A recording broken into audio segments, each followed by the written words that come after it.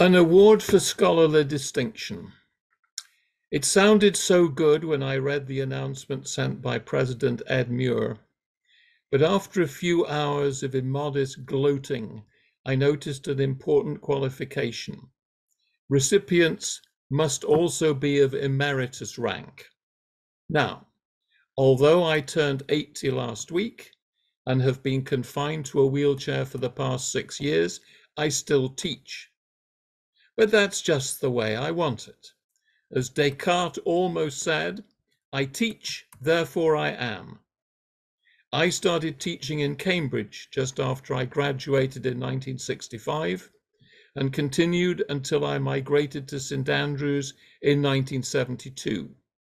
Both there and after I came to the United States in 1986, I've taught, as I've learnt to say, across the curriculum, from hectoring first-year undergrads to supervising doctoral theses.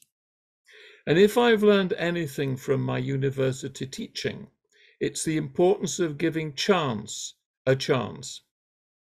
Specifically, the need to stop when I come across something I didn't know, and then to figure out why I didn't know it. Perhaps the Polish poet Wisława Szymborska put it best. Inspiration, she declared in her lecture as a Nobel laureate, is, and I quote, born from a continuous nie wiem, I don't know. If Isaac Newton had never said to himself, I don't know, the apples in his little orchard might have dropped to the ground like hailstones, and at best he would have stooped to pick them up and gobble them with gusto.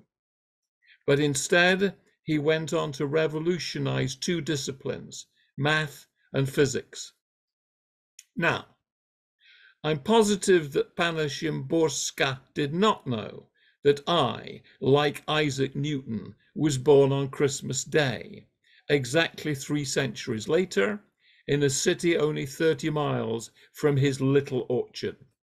And I'm pretty sure that she also did not know that we were both born in the middle of a war that destroyed much of the world around us, that we both almost died in our first year of life, and that we both survived to attend the same university. But alas for my math and physics, in Nottingham we were taught to pick up the fallen apples and gobble them. Waste not, want not, my parents used to tell me, because the scars of the Great Depression they had lived through never left them. And yet one more parallel links Sir Isaac and me. Historians, just like physicists and poets, share a passion to create something that did not previously exist, something that will go on to have a life of its own, independent of us, whether in nature or in human nature. But it's hard work.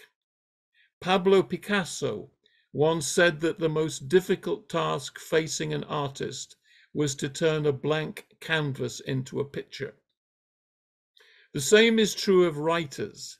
The hardest task is to turn a blank sheet of paper or a blank computer screen into poetry or prose.